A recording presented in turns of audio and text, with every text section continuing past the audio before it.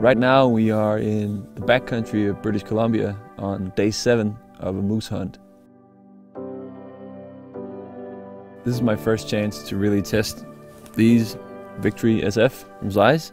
When you hike around like we do, it's really important that you have a pair of binos that are light, easy to use and fast to use. They have a very wide field of view, so I can use my peripheral vision.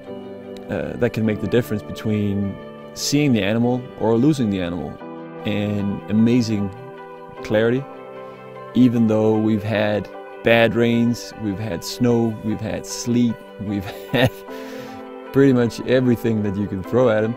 They've performed very, very well.